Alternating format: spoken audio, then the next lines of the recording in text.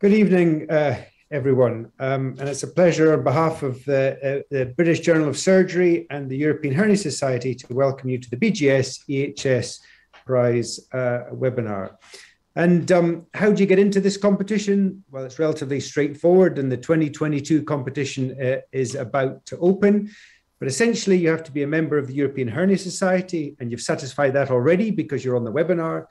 You have to submit a paper to the British Journal of Surgery on a topic related to hernia and hernia science between the 1st of February and the 31st of May this year. You need to submit an abstract to Manchester EHS 2022, which the abstract closure date for that is the 1st of June. So that ties in with the 31st of May. And you need to notify the EHS Secretariat. But we will go over and publicize the entry criteria again. But the key thing is for you to be writing your papers on a hernia-related topic and get it ready to submit it to the BJS before the 31st of May. I neglected to introduce my co-chairman. I'm Andrew de Beaux, and I'm General Secretary of the European Hernia Society. My co-chair is Manuel López Cano from Barcelona, who is the Secretary of Publications and editor of JAWS, the new journal of the European Hernia Society. A few housekeeping rules before we launch into it. First of all, please ask any questions through the Q&A. You can certainly use the chat, but we can't see the chat, so ask your questions through Q&A. All the speakers have an active presence on Twitter, so if we don't get through all your questions, feel free to introduce and chat to them on Twitter. And if you could use the hashtag for tonight, it's hashtag BJS EHS Prize Webinar 22. So hashtag BJS EHS Prize Webinar 22. So I think, and the final thing is the session is being recorded and will be available through the EHS and BGS channels in the near future. So without any further ado, I hand over to my co-chair, Manuel, to introduce the first speaker. Thank you, Andrew. And first of all, welcome everyone to this webinar.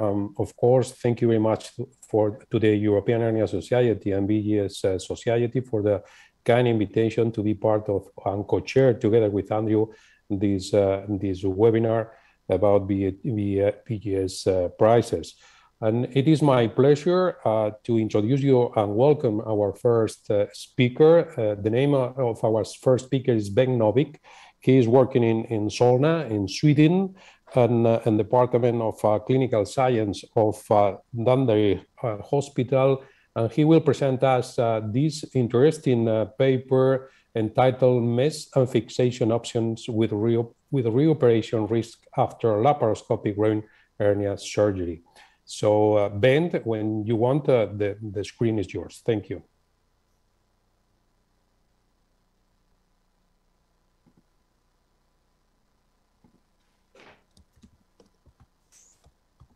So, thank you, Manuel.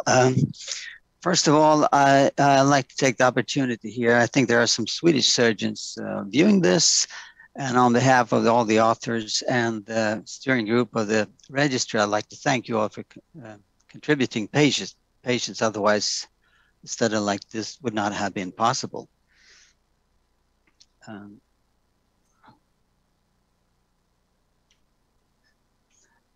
This is our Bible. And regarding TAPP and TAPP in the mesh chapter, comparing standard, also known as heavyweight mesh, with lightweight mesh, it says that there is no long-term differences. And in the next chapter regarding mesh fixation, they recommend non-fixation for just about all hernia types, except maybe for large medial defect. However, that is with quite low evidence levels, so that might be considered more of a suggestion. It's common to do this. So you look either on mesh or fixation, but not of them together. But we believe maybe they should be considered to be a system, one entity. And so the objective of this study was to look at combinations of mesh fixation with regard to reoperation risk.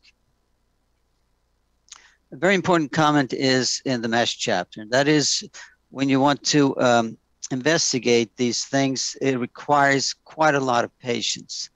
And if you want to, as in our case, investigate both of them in combination, really requires a multiple of a lot of patients.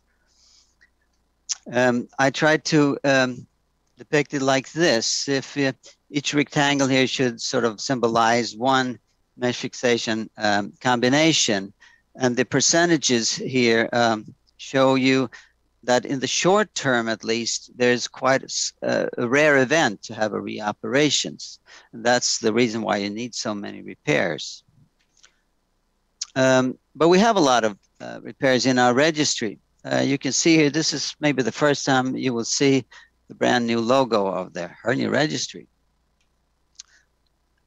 It started in 1992, the registry, and became nationwide some years later in 1998. What I show here is the proportion of minimally invasive repairs among all groin hernia repairs in our country. 20 years ago, there were not so many. In 2001, we introduced the variable fixation method. And in 2005, we introduced the mesh material as variable, which means that if you want to look at both of these together, you can go back no further than 2005.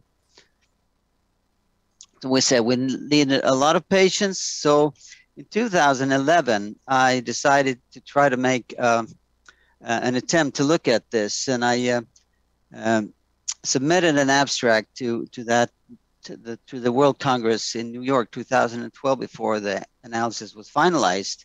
And it turned out we were underpowered, so we couldn't really draw any firm conclusions. What we could see, however, was, and that was maybe for the first time, that lightweight mesh is indeed an independent risk factor for recurrence. So we needed more annual cohorts, and we were lucky that laparoscopic surgery became more and more popular. So in 2018, about a third of the repairs were laparoscopic. And we wanted to have at least 1 year of follow-up, so we included patients from 2005 to 2017. The variables were the reoperation and the exposures, mesh, and fixation, but we also needed some risk factors to adjust for in the multivariable analysis. The last one here is surgical unit, which is sort of a surrogate for individual surgeon, which we were not able to assess on a national level. The strategy was to first, in a preliminary analysis, look at mesh and fixation separately in order to, because we wanted to have a limited number of combinations for the final stage analysis of mesh and fixation in combination. Here's the flow chart. We had more than 200,000 repairs. Most of those were open. Of the laparoscopic repairs, some did not fulfill the inclusion criteria. So for the first stage preliminary analysis of separate of mesh and fixation, we had 25,000 repairs. And after that analysis, we ended up with almost 19,000 repairs for the final stage analysis. In the mesh group, we had a standard pure polypropylene mesh.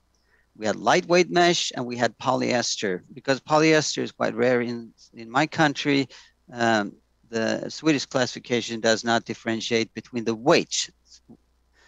In the lightweight mesh group, we had lightweight pure polypropylene mesh.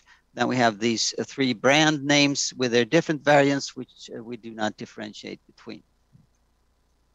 In the fixation group, there was a quite even distribution between no fixation, tacks, and fibrin glue. The tacks were unclassified until 2011, and after that we had different types of tacks, and the most common ones were metal and absorbable tacks. So in the first stage analysis of meshes, we found that most lightweight meshes behaved very similarly, except for Vipro, which was an outlier, and also because polyester, we didn't know the weight, so we excluded both those. In the fixation group, we were a little unhappy and surprised to find that the tacks behaved differently, so we could not merge them into one unclassified group. We ended up with 4 fixation alternatives. If you look at the standard pure polypropylene mesh, that means without fixation, with metal tacks, absorbable tacks, and fiber and glue. Then we had the same for the lightweight meshes. So all in all, 8 combinations. So from all these repairs, we ended up on the right there, 630 reoperations out of 19,000 repairs. This is the actual cumulative reoperation rate. This is a standard pure polypropylene mesh without fixation. And this is lightweight mesh without fixation. You will find that the dotted lines represent lightweight meshes. And then we have the fiber and glue, and we had the metal tacks, and we had the absorbable tacks. So from this, we wanted to know the proportional differences adjusted for risk factors. And we chose standard pure polypropylene mesh without fixation being the reference. And in a Cox analysis, the reference is always hazard ratio 1. And so this is standard pure polypropylene mesh without fixation. Compared to that, lightweight mesh had a double risk without fixation. Absorbable tacks did not really help. Metal tacks seem to maybe do a little better, but that's not really significant. Fiber and glue with standard mesh did not do any difference. However, lightweight mesh with elevated risk, that risk was eliminated if doctors used fiber and glue. And if you look at these, the 4 curves at the bottom here, if you look at the hazard ratios and the confidence intervals, they should be interpreted as having the same outcome. So when looking at the recurrence risk, we suggest using, if you want to use standard pure polypropylene mesh, you should not need to fixate. Like in many countries, in Sweden, it's much more popular to use a lightweight mesh. And in those cases, we would recommend fiber and glue fixation. So thank you very much. And lastly, I just want to say that this study will be published in the Journal of American College of Surgeons in the March issue. Open access, which means if you're interested in the details, you can download it for free. Thank you. Ben, thank you very much. Fascinating study, and one of the real benefits of registry data, where over the years you gather a large amount of data. A question that I have, what do you think the influence of the surgeon is in all of this? Do you think there's a difference between surgeons who use lightweight versus heavyweight, and do you think surgeon variables may influence some of the outcomes? Of course, and that was said that in the beginning. That is maybe as we know, individual surgeon is probably the most important risk factor for all types of adverse events. We could not adjust for that. We could adjust for surgical unit, that is a surgical department or center, and we could see that it was quite evenly distributed. Some very good surgeons use fiber and glue, but also beginners use it. So it's, as you can see, it's about a third of the cases in Sweden people use fiber and glue. You can never in an observational study sort of say that it couldn't have affected that.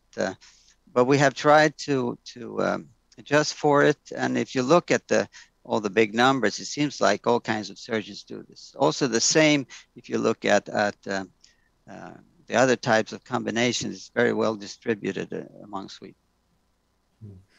I have some questions coming in. Do you collect any data on whether defects were closed or any attempt to control, say, for M3 defects that might have influenced outcome? Yeah, that's a very good one. That has been more popular. In Sweden, we don't close the defect. I know some people in the world do that, and it could have maybe have affected it. I can't say. One thing that was annoyed me a little, I wanted to look at the different defect sizes because defect size is a big risk factor. We could see that the pattern was similar for small defects and middle-sized defects, but the numbers were too small for the large defects. But to answer your question, we normally do not close a defect.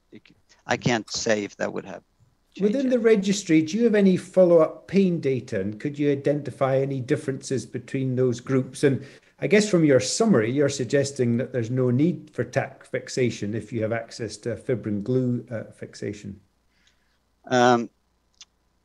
Well, the first question was about the pain, and our next project in the same study here, or next study in this project is actually we're going to look at pain data after 1 year, and compare that with which type of mesh and fixation was used.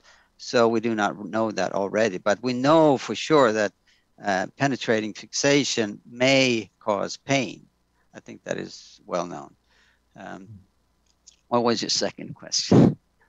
And then the second question kind of related to the fact that actually you don't advocate the use of TAPPs at all if you have access to fibrin glue and you want to use a lightweight mesh. Well, there's some things that we don't have in our registry. One variable is how big the mesh is. We don't register that. In Sweden, we're taught not to use meshes smaller than 10 by 15 centimeters, but we don't know if on a large mesh people use a very much larger mesh for that or not. We cannot say.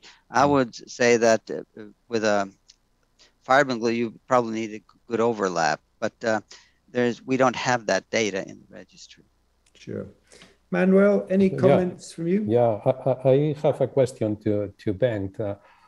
In light of these results, as a result of real-world evidence from our registry, do you recommend some change in the practice of the surgeons in your country? And another question is, what are you doing now? How do you fix the mesh, and which type of mesh are using you in your regular practice?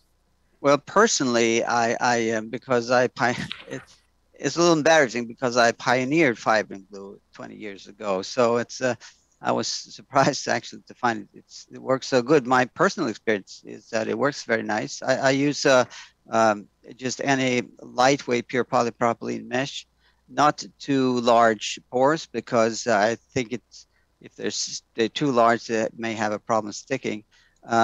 And then I use the fibrin glue if I can. Some I work in different hospitals, and some say it's too expensive, where they just don't have it. So it's. Okay. But I don't think there's anything wrong if you put in another mesh without fixation. The important thing is, of course, the dissection. So you really do a good dissection, and you follow the principles that have been outlined by Edward Felix and others. So. If you do that right, I think maybe that's the most important. And you don't recommend permanent jackers or absorbable jackers? That's a very good question. I personally, if I should use tacks, I use absorbable tacks. That is for the pain, let's say, hypothesis. That would be good if they cause pain, that they eventually fade away. So that's actually what I do. I don't like. I think the ProTac, for example, is a great. It's very easy to use. But when I started with this, my interest in this was many years ago when I did the IPOM, and I could see that the patients, they complained of pain, and I could see that that's where I have done the fixation. So, so I would personally use absorbable tacks, yeah. But that's obviously that's not what I should do if I look at my data. Yeah. Yeah, there's evidence in what I do. Thanks, Bengt. That was a phenomenal talk, and it's a real pleasure for me to introduce the next speaker, Dr. Barbora East, and it was a pleasure to have her as an overseas fellow in my unit last year, and she's going to talk to us about liquid resorbable nanofibrous mesh, a proof of concept. Barbora, over to you. Thank you very much. Thank you very much for the introduction. I'm not sure how much pleasure I was for you and your team. I slightly doubted, but thank you very much for the opportunity to present this work here. It's slightly philosophical and a little bit less concrete like Bengt's.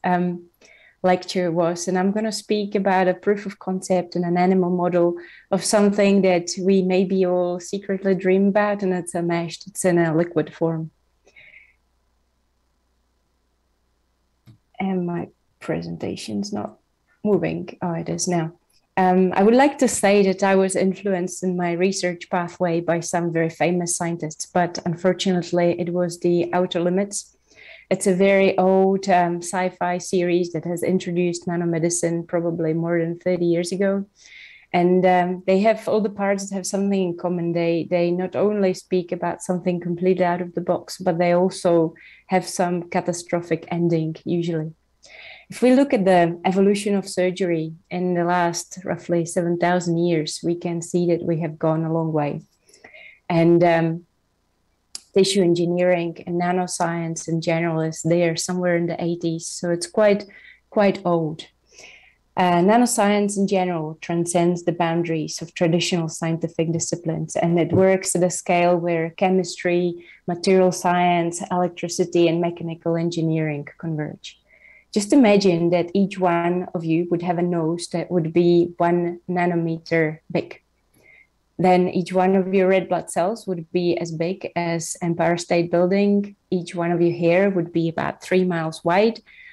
You could fit continental United States on your fingertip, and you would be as tall as 7 planet Earths.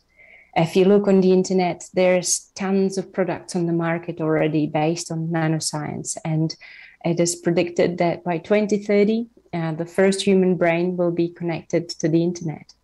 In medicine, we are in the same place. Many of us have had the COVID jab because of nanoscience. Some of our cancer surgical colleagues may run out of business very soon thanks to drug delivery system. And maybe each one of you have a liquid nanoglass as a protective screen on your mobile phone. So when I started my surgical pathway many years ago, I've read these 2 papers, and I've looked it up on Google, as I usually do. And I found out that the real story is even worse than what these 2 papers suggested. And then I went to my first EHS conference, and I was basically brainwashed that everything I have to do has to include mesh, and the mesh has to be strong enough, and it has to do this, this, and this. And I also had a very demanding boss who had a very well-equipped laboratory and gave me quite a challenging PhD topic, which 12 years ago started as a hunt to produce an extracellular matrix out of nanofibers. We had the gear to make it, and we decided to go through the minimal resistance route, use hyaluronic acid and PCl, both polymers approved for human use.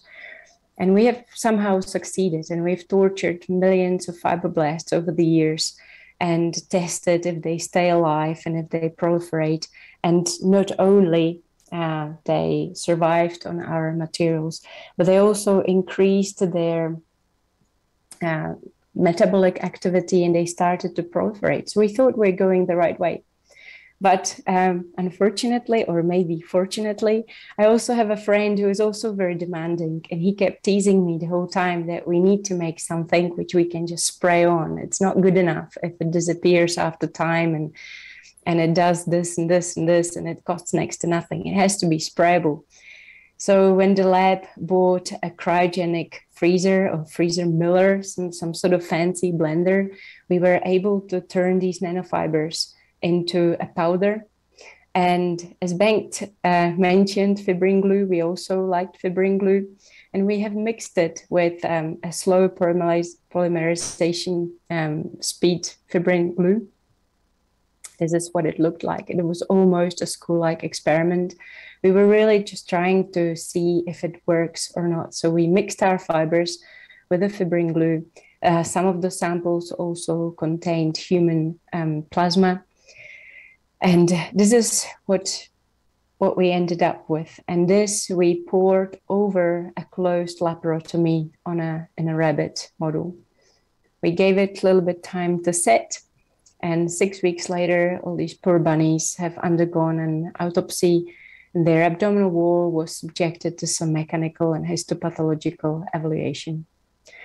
Histology is something that all the journals are usually more interested in rather than the real results. So we have observed that the collagen fibers are more aligned in the groups that did have nanofibers compared to the groups that only had the fibrin glue alone without any further enhancement. And as you can see here, the orange is collagen type 1, while more green is collagen type 3. So when we compare the fibrin glue by itself, it was more collagen type 3 in the newly formed connective tissue and more of collagen type 1 in the newly formed connective tissue in the group with the nanofibers. What is more important for people and for surgeons, I believe, is the mechanical testing. So the ultimate tensile strength was roughly the same in all the groups, but it's very rarely that each one of us gets stretched until we rupture or explode. It doesn't really happen, but what we do, we move, we breathe, we talk, we skip, we do sit-ups, we jump, we do all these activities where the yield strength is a lot more decisive of how we're gonna end up. And we have observed that when we compared it to suture alone and also to the fibrin glue alone, that some of the samples we have prepared have showed significantly higher and almost double the amount of yield strength compared to the other groups. So in other words, we did not prevent this, but we created something which is able to prevent this. And this is my last slide. This was really a school-like experiment on 30 animals just to prove that something like this can work. And we have shown that we can modify how fascia heals, even with something which has no mechanical strength at all. And we have shown a difference between the fibrin glue mixed with nanofibers, which were blended in a powder form, and fibrin glue by itself, and most importantly, just a suture alone. I think that the mesh, as we know it, should slowly start thinking about moving to the museums because new materials are on the doorstep, and I really do hope that it will be my generation that will have the pleasure to experience those. Thank you very much.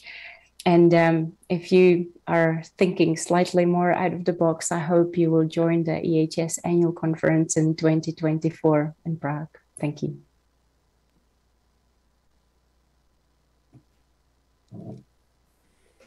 Manuel, over to you.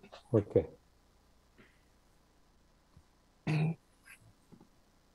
Thank you, Barbora, for a very nice presentation. And of course, as you know, the gap for the majority of surgeons between the experimental way to clinical way is very, very large, because the majority of us, we are dedicated to clinical research, not experimental research. And at least from my side, we are learning here from you, from this type of experiments, of this type of research. So congratulations for this research. So, however, I have maybe a recurrent question for you when you present this research. And my question is, when the liquid mesh will be available for the surgeons in order to use in the clinical practice, and which type of steps you should do for the final application, if possible, at the end of the road? Well, when it will be available for clinical practice, I don't know. I do hope that somebody who has the ability to actually manufacture it will start thinking that way. And I did speak to one manufacturer already, and they're very interested in learning more and working towards this. But I think the general surgeons are going to be the biggest blocker on this, because people don't believe in newer concepts. And you can see that we still talk about lightweight and heavyweight mesh, and large pore and small pore, and the pores are too big. And there's so many things which if the mesh becomes slightly too flimsy, we don't believe in it. Mm-hmm. But I think, and I hope I will slowly convince more people around me that it's not about the mesh, it's about the message we give to the cells and what we tell them to do, because human body is a miracle, and we can heal and we can do lots of things if we just get the right impulse to do so. So if the message is right, I believe we can start treating hernias a slightly different way. And at the final step of this experimental research, if you arrive, the best comparison between a regular mesh, what will be a heavyweight mesh or a lightweight mesh compared with a liquid mesh, or? Well, in this experiment, we have tested it as a prophylactic mesh. There is a lot of research going into prophylactic mesh, and there's a lot of publications, and I think we all have accepted that it works. And for certain individuals with some risk factors, I think this would replace any mesh. For treatment of hernias, I think there is still just such a long way to go. It will need somebody more clever than me and my team to make the next step. But as a prophylactic mesh, I think if somebody takes it on, it could be on the market very quickly, because it's all approved for human use. It's relatively simple to make, and it costs next to nothing to produce. What do you think the prophylaxis, in every patient or only selected patients? I wouldn't mind having it in myself. It disappears over time. It's biodegradable. We think that it can disappear within 500 hours when you cook it on a stove on a living body. It could be 2 or 3 years before it goes completely away. But if it, for example, if it only costs 10 euros, then it would be up to some financial analysts to count how much does it cost to prevent a hernia, to treat a hernia, versus how much would it cost to prevent it at 10 euros per person operated. Okay. I don't know, Andrew, if you have any question or... I have a couple of questions. So when you're a multi-billionaire, because this has gone global, will you remember us? And I can send you my bank account details now if you remember. But obviously, this was one, this was glue, and it was one biochemical nanofiber. But is that the best one? I presume there's a lot you can spin any chemical nanofiber, and will we need to do quite a lot of work? What the best liquid to have it in suspension? Well, any soluble polymer can be electrospun and turned into fibers, and then it can be frozen and milled. So there is uncountable number of options that you have and that you can produce. The thing is that we tried 6. Out of the 6, it seemed that 1 worked.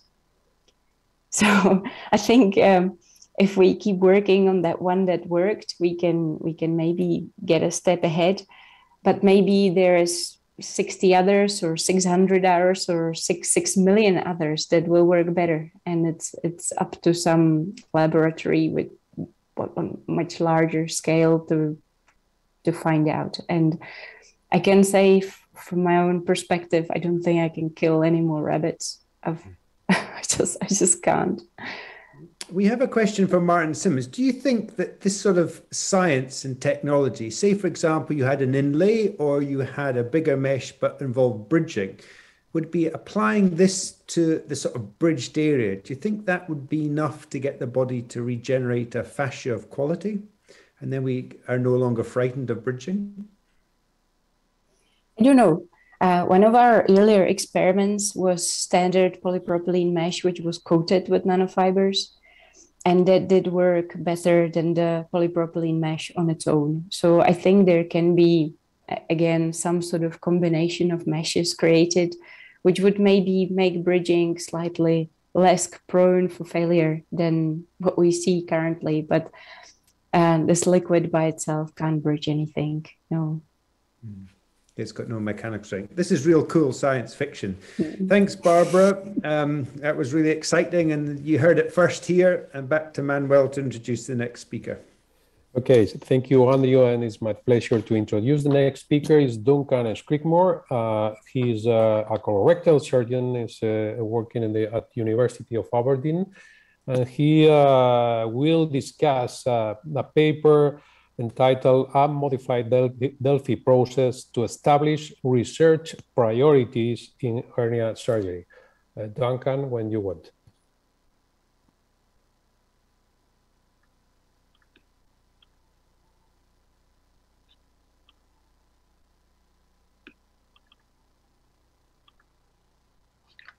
Thank you very much. Good evening, everyone.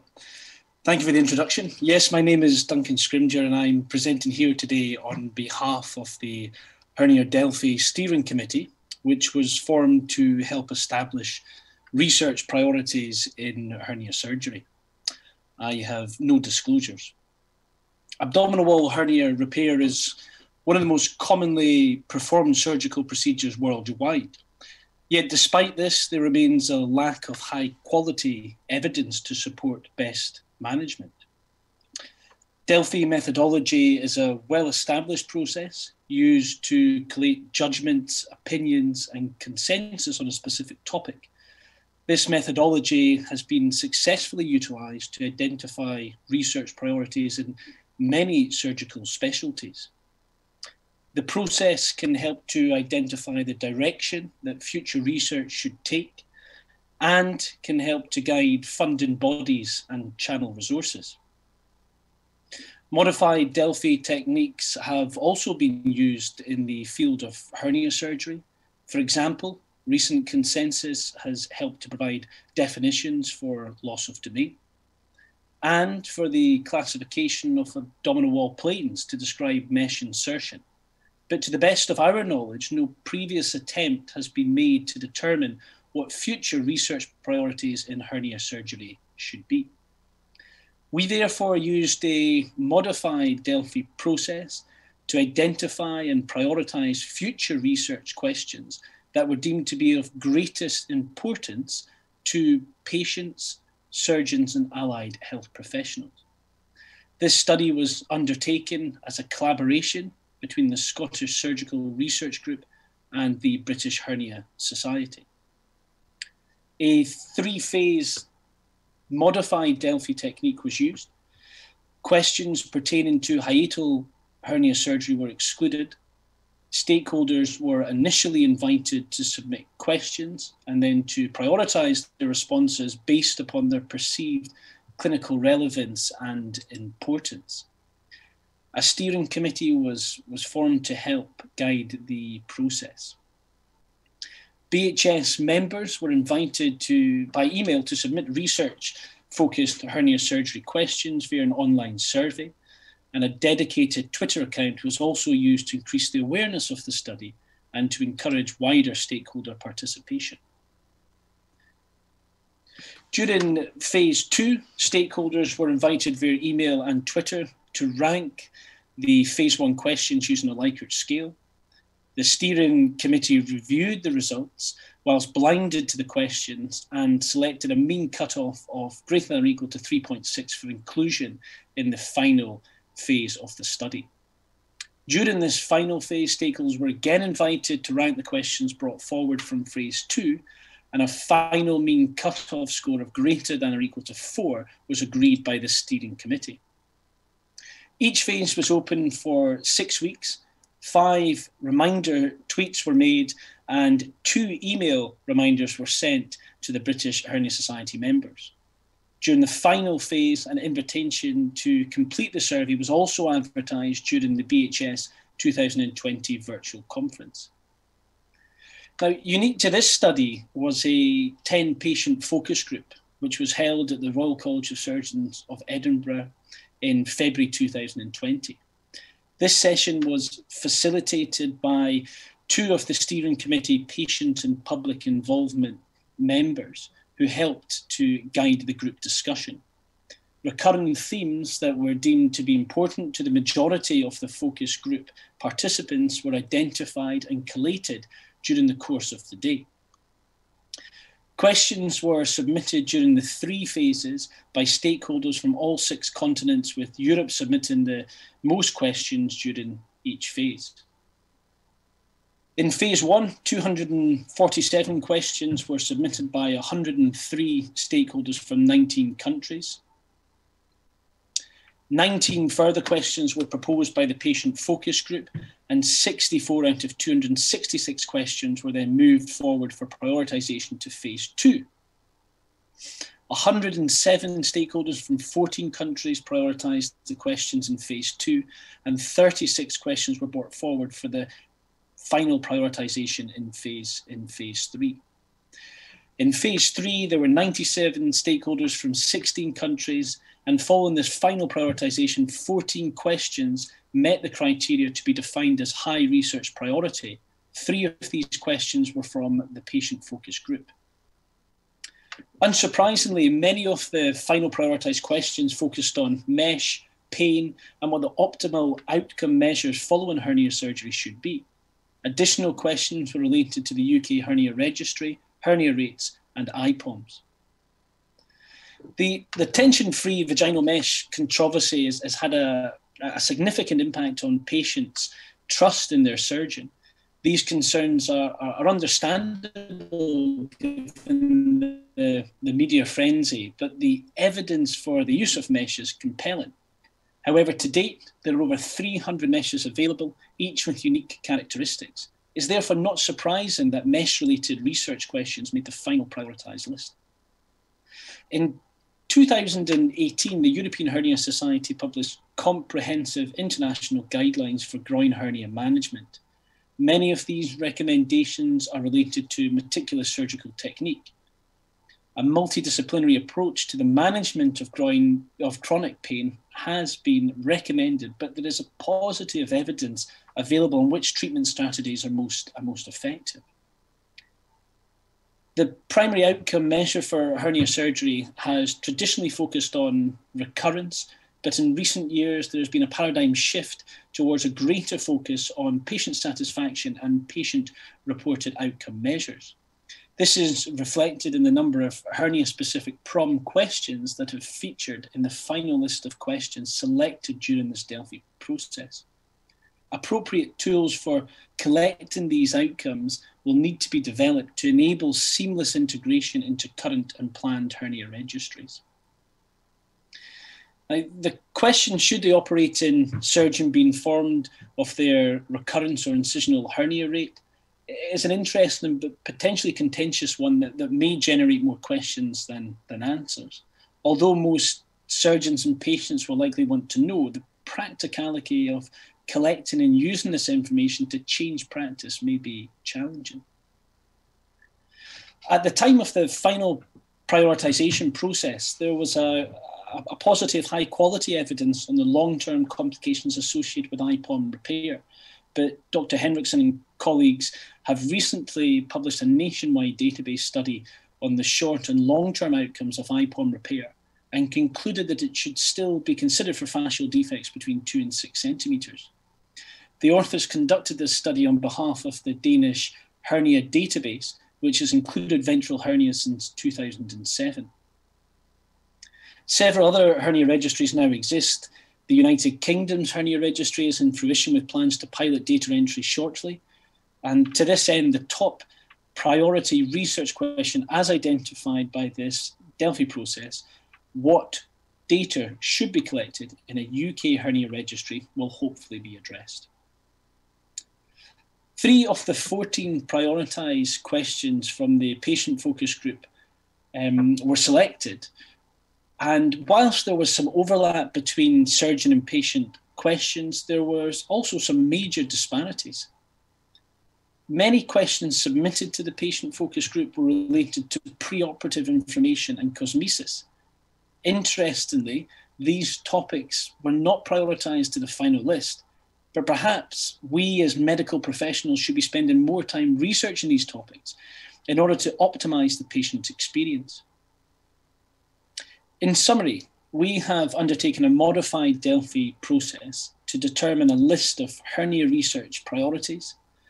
The study involved a large body of multidisciplinary healthcare professionals across multiple centres worldwide. Unique to this hernia study was the direct involvement of patients during all 3 phases and the patient focus group. These priorities should now all be addressed by well-designed, high-quality, international collaborative research. I would like to thank everyone who attended the patient focus group, all stakeholders who submitted questions, the Delphi Steering Committee and the British Hernia Society for kindly funding this study and supporting the process. Thank you.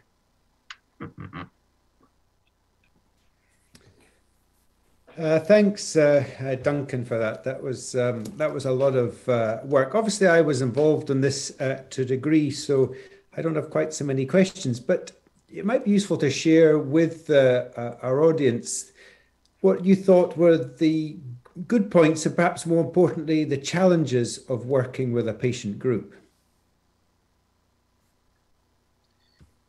We were very conscious at the start to ensure that we as clinicians, as surgeons, did not dominate any discussions at all, and we would take a back seat.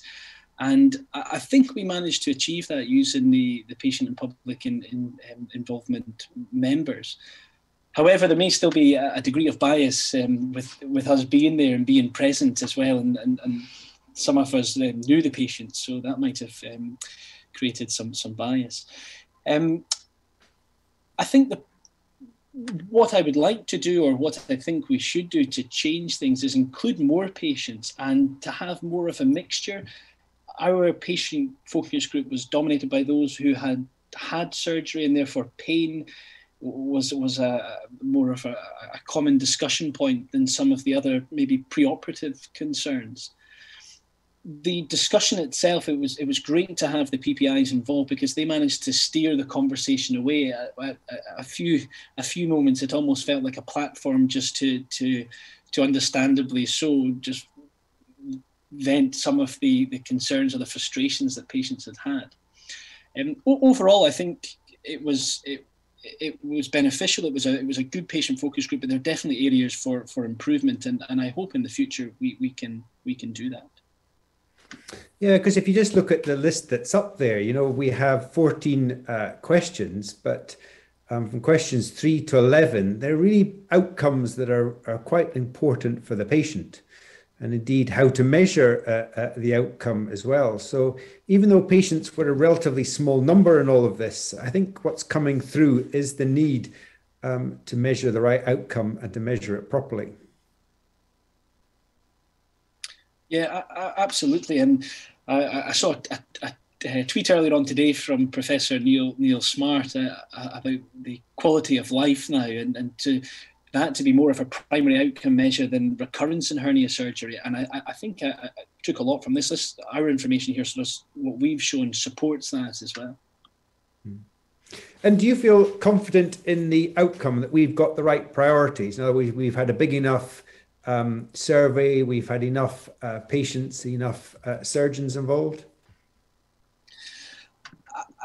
I think for the developed world, it's a start. For the developing world, obviously not. We tried to. This was supposed to be a worldwide, but obviously when you're making it available just through Twitter, that of course has some challenges. I think we've captured. Yes, the vast majority, but there are certainly more questions that are unanswered. But this is certainly a good start. Manuel, in line with this last question from you, Andrew, we have in the chat a very interesting question coming from Martin Simmons, and asking what level of evidence should agreed Delphi have? Or in the best methodological scenario, what level of evidence have a Delphi methodology? Yeah, I mean, I guess the level of evidence would be in expert opinion. I don't think it's any higher than that, is it? But So it's probably the lowest of the evidence, I would say. I don't know if Mr. de Beaux would agree with that, but I think that's where it would rank within the level of evidence. Another limitation you think that can be that the mixed different stakeholders, because here I understand that not surgeons with special interest with hernia and other surgeons without interest in hernia, it can be a limitation for this work. Yes, that's right. But with the steering committee who were selected consisted of surgeons who, if not predominantly, are hernia surgeons solely, or it's a major part of their practice, as were the surgical trainees such as myself at the time. So I think we managed to extrapolate the appropriate questions and omit those that we didn't think were important. It's an interesting comment, that, Manuel, but because we tended to focus on patient groups, surgeon groups, but inguinal hernias are common. There must be a big group of hernia surgeons who have had an inguinal hernia, and they would be an interesting group to study because they're part patient, part surgeon. And it'd be interesting to see their results. Are they nearer patient outcomes or are they nearer surgeon outcomes? Duncan, what do you think? Yeah, there were a few, actually. There were a few, and you're right. The questions moved more over towards being a patient than a surgeon. And again, this touches on the quality of life. So I think that once again just reiterates and emphasizes the importance of quality of life after hernia surgery. And I think meeting patient expectations and ensuring that we have a real good grasp of why patients want hernia surgery or their hernia repair is pivotal before we undertake any surgery. Thanks, Duncan. Martin Simmons is still going. I don't know if 50 surgeons evidence is level 5 or where it is, but I suppose it's the methodology. But we'll need to ask some methodologists where the level of evidence of a Delphi goes, because it's out with my pay scale, I think. Thanks, Duncan. And it's a pleasure now to introduce the last speaker, Joana, who's done some very interesting work on quality of life across a number of hospitals. And it's with great pleasure to hand over to Joana to give the final presentation. Thank you very much, Andrew. And thank you to Duncan to also set up such a good introduction to what I'm going to talk about, because I'm actually going to talk about quality of life. Give me 1 second to put my slides up. So my name is, sorry, something is wrong. Okay, I think I'm able to share now. Sorry about that. So my name is Joana. I'm a surgical trainee and a research fellow from Portugal, and I'm here to talk to you about a study that was run by the Portuguese Surgical Collaborative Group. So this is a trainee-led group that delivered this cohort study on the predictors of quality of life after open inguinal hernia repair using the EuraHS-QoL score. So really, why did we do this study? As trainees and as a group of trainees, we wanted to know what can we do better for our patients, what in the perioperative management of our patients, which includes pre, intra, and post-operative, what can we do to improve care for our patients? And one of the things was we need to focus on quality of life, because as we've been talking throughout this session and in other many sessions about hernia, that's the outcome we want to focus on. And between the existing outcomes, that's probably the one we need to focus. And then we thought, how are we going to do research about this? We need to identify who are the patients who do worse so we can do something about it. And that was sort of the remit for this study. And our aim, therefore, was to identify predictors of low quality of life after open inguinal repair. And why open inguinal repair? Well, we focused on this because we know that many of the repairs being done these days are still open. However, the laparoscopy is taking over, obviously. But in the real world at the moment, the majority of the people are not yet trained to do that. And therefore, a majority of our patients in our study were operated by via an open repair. And therefore, we focused on these patients for this particular analysis. So the design of our study, we've conducted a prospective multicentric cohort study that ran in Portugal from October to December 2019. Any hospital performing open inguinal hernia repair could take part. And the inclusion criteria in this analysis was consecutive adult patients undergoing an elective hernia repair, inguinal or femoral, and we focused on the outcomes of these patients. The primary outcome that we have defined was therefore quality of life after 3 months after the surgical procedure. And we've defined this and we've assessed this using the EuraHS quality of life score. And we've used the version that is currently translated into Portuguese. So just to let everyone know a bit more about this outcome, this patient-reported outcome measure is a questionnaire of 9 questions. The questions vary from asking patients about pain, about the restriction of activities, and about the cosmetic discomfort after surgery. And for each of the 9 questions, the patient can rate their quality of life from 0 to 10, given that for pain, for instance, 0 is no pain and 10 is the maximum pain they could have. So therefore, the whole questionnaire can range from 0 to 90 when we sum up the 9 questions. So where 0 means better quality of life and 90 means lower quality of life or worse quality of life. So therefore, to define who are the patients who are doing worse, so we can predict what's associated with that, we've defined quality of life as the patients located in the higher tertile of this score, which means the ones that are on the top third of this score.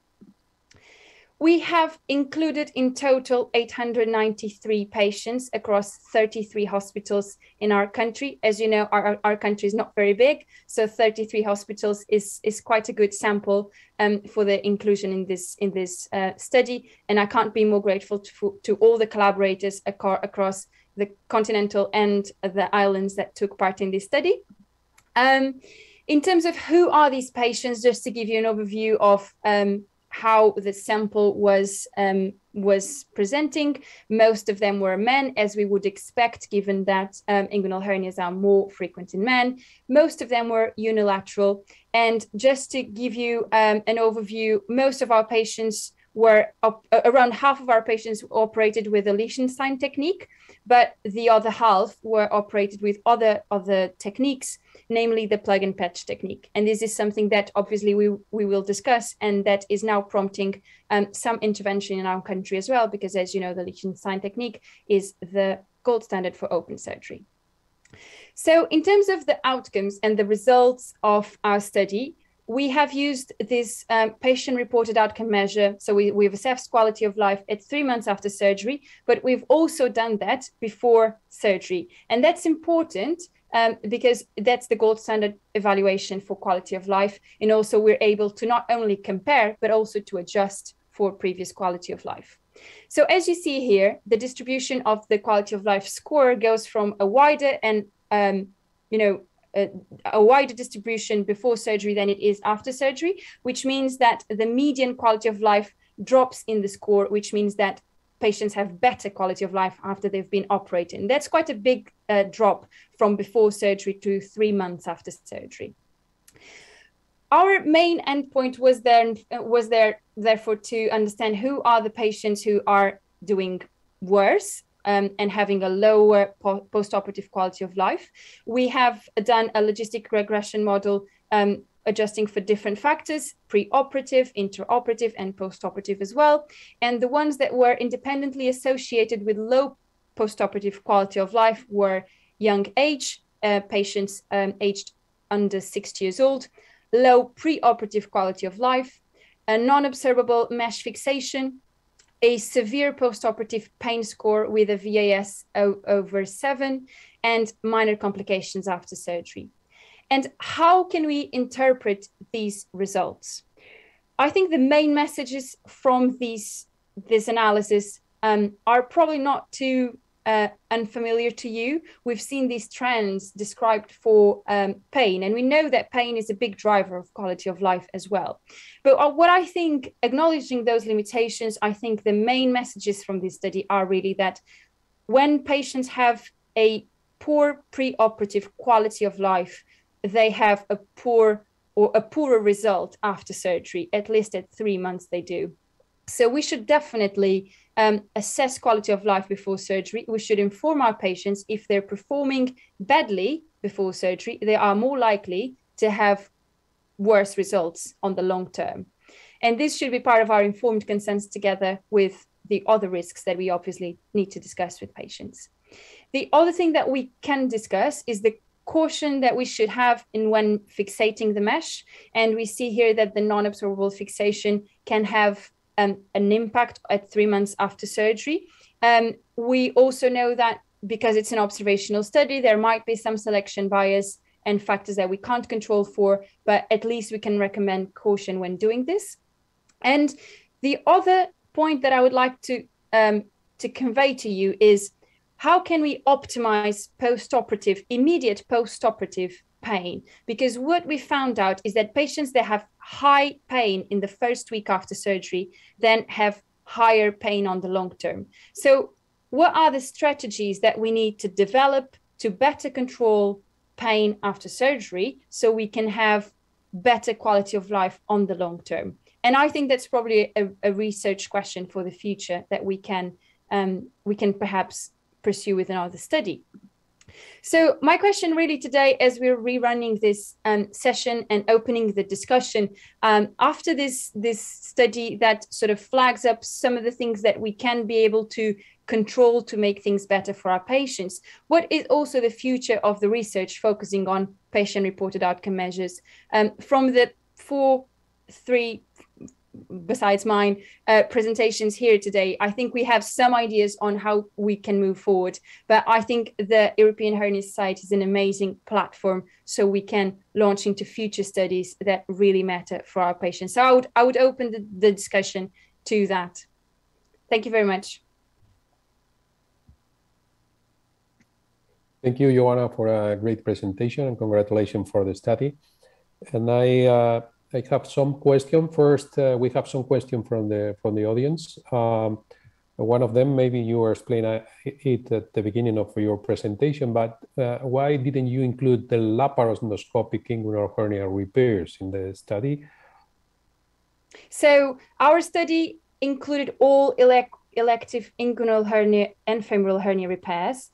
For this particular analysis, we didn't include them for 2 reasons. First of all, in the hospitals that were included in the study, only from the 950 patients included, only 43 patients were operated by laparoscopy. So we thought, they are fundamentally a very different group with very different risk factors for different types of pain, probably. So we thought that the main analysis should focus and be generalizable for open inguinal hernia repairs. We thought that in terms of the research methodology, that would be more appropriate.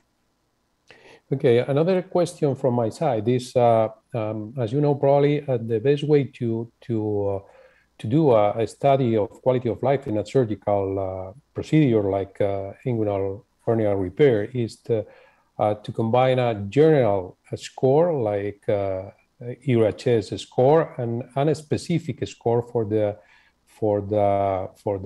pathology under study. In this case, why was the reason for not combination of this general score with a specific score about quality of life in inguinal hernia repair? Because maybe it's a limitation to analyze the quality of life of a patient from a general point of view. We need to combine with a specific score. What do you think about that and the limitation of that regarding the study? So that's a great point. Actually, the EuraHS-QoL score is hernia specific. So all the questions, the 9 questions are, do you have pain at rest? Do you have pain during activities? Did you have pain in the last week? And all the questions are focused on the impact of the hernia in patients' activities, pain and discomfort. So in that regard, I think we can call it a hernia specific score. But you make a very good point about which scores are we using and how are we comparing them. I think we've made this point in Duncan's presentation as well. So should we be looking into different outcome measures? Should we be comparing the outcome measures that are already available and perhaps finding an optimal one? Because the EuraHS-QoL was a consensus process, again, between surgeons. And I don't think patients had a lot of input in it. And I think new scores that were published perhaps more recently have more impact and more input from patients. So I think there is definitely a role for a study comparing a general quality of life score and an existing well-used hernia-specific score, and also one of the more recent ones that had more input from patients, compare how they perform against each other, and come with perhaps an optimal quality of life assessment score. And EuraHS you used was validated for the Portuguese population? It was validated in the English version. It's translated by the national chapters of the European Hernia Society into the other languages, but not validated conventionally in those languages. Another question coming from the audience is because it's surprising for us. If you look at the EHS guidelines of or world guidelines of groin treatment, groin hernia treatment, the plug and patch maybe is not the best option and is not recommended by the guidelines. What do you think about this? Almost 40% of patients operate on using a plug and patch. Definitely, that's been as you might imagine. It's not the first time I have that question. It's been a huge topic of discussion. We've presented this in 2 national conferences already, and we are liaising with the National Society to get this data out to the surgeons and make some form of quality improvement project and educational project. We're also trying to build online education modules in inguinal hernia that include these different topics. It is definitely something that needs to be approached in our community. We know that the evidence for Liechtenstein is obviously better because also the studies that included the other techniques are not as robust, but at the same time, we have to acknowledge that it's the best evidence we've got. And so the recommendation for open inguinal surgery is Liechtenstein, and that should be what people would be doing for the majority of the cases. So that is something that needs intervention for sure. But that's why we would do research, is so we can find where the problems are so we can go and tackle them. Thank you, Joana. Andrew, do you want to ask something? Thanks, Manuel. A couple other questions. One of the, post-operative pain can happen for a variety of reasons, or high post-operative pain. One is that the Dr. East asked, perhaps the nurses don't manage the pain very well, or is it because something's already happened intraoperatively that's causing pain, which is not going to go away with analgesia? So I think you make a good point, and I would even add something. So I think we've got something intraoperatively that can be actually the main driver of pain. And from this study, the only intraoperative factor that we've got was the non-absorbable mesh fixation, but there might be other things related, in other studies, such as nerve handling, nerve section, etc., that in other studies were identified. I think it's about how we manage pain after surgery, and that's done very differently across the country. So because I've been working for a few years now in the UK while doing my research, I see that opioid analgesia is much more used here than it is in other countries in Europe. So it would be interesting to sort of compare those strategies and see what works best and what has the best outcome on the long term. But I would even add something that is important in my opinion, which is there is another big factor, which is how likely is the patient to report high pain? How likely is the patient to report low quality of life? Is this something that is driven by the treatment pathway, or is this something that is driven by the patient features and what patients value when they're answering a questionnaire about pain and quality of life? So I think there are some things that we need to approach technically and clinically, but there are also some things we need to explore in terms of what we can offer to patients with specific features and more likelihood of suffering from pain and low quality of life after surgery. Joana, thanks. One last quick question from one of your Portuguese compatriots. And did you have any data on the grade or rank of surgeon, and did that make any difference? So we did not include we only had data on if the surgery was performed by a trainee or a consultant surgeon. And I think it was about half. Half of the hernias were repaired by consultants, half by trainees. We did not include that in the logistic model, so I cannot say if it made a difference. We didn't think that it had a clinical rationale to be included in the model, so therefore we did not test for that particular variable. Thanks very much, Joana, and I'm conscious of time and we should think about wrapping up. Ladies and gentlemen, you have been listening to a rerun of the 2021 BJS EHS Prize. And just a little information for the background. These are obviously papers submitted over a period of time during 2021 to the British Journal of Surgery. Not all the papers will be accepted for publication, but they are looked at by the editor of the BJS and of BJS Open, and they choose the winner, they choose the runner-up, and they choose the next two best papers so that we have 4 presentations. And through our strategic partnership with the BJS Society, we have financial prizes for the winner and the runner-up. And the runner-up wins €1,500. That's €1,500, ladies and gentlemen. And the winner gets €3,500. €3,500. So it's a great prize. So I do hope, as we open the 2022 competition, that you're all writing your papers. We will give you more details shortly. But the key is you have to have your research done, your paper written and submitted to the British Journal of Surgery by the 31st of May, 2022. And what we failed to mention was that the runner-up last year was Joana, the proud winner of €1,500, and the winner was Barbora East. So the drinks are on Barbara when we're in Manchester. She's the one that's going to be flush with cash. So well done to both the ladies in the team. It's been a pleasure to have you all. I hope this inspires you to go away and do some more research and get in on the prize. And it's been a lot of fun. And I'll leave the last words to Manuel. Over to you.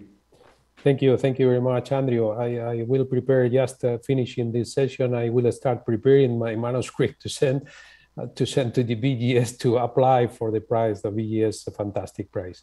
It was an absolute pleasure to be here together with you, co-chairing this fantastic meeting and fantastic speeches and nice discussion. And thank you again to the European Hernia Society, and thank you again to the British Journal of Surgery Society. For me, it was a pleasure to be here. Thank you. Thank you very much. So to Manuel, Barbora, Joana, Bengt and Duncan, to the BJS team in the background, and to all you out there listening, good night, have a good time, and get writing your papers. All the best. So, thank you. Good night.